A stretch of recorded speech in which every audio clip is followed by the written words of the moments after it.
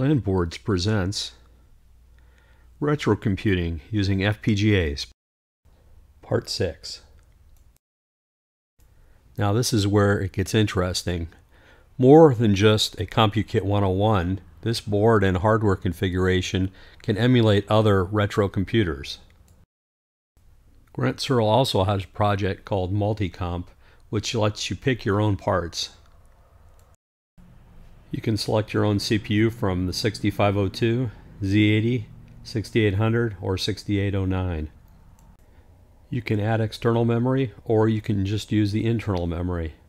You get a choice of I/O options. You can go in and out with serial, and or with the PS2 keyboard and a monitor. There's an option for external storage via an SD card.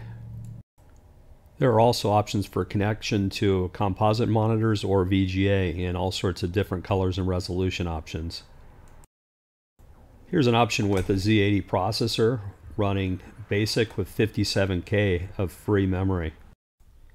Boy, that was something I really would have loved to have back in the day. Thanks for watching our video, and if you enjoyed it, don't forget to like, share, and subscribe.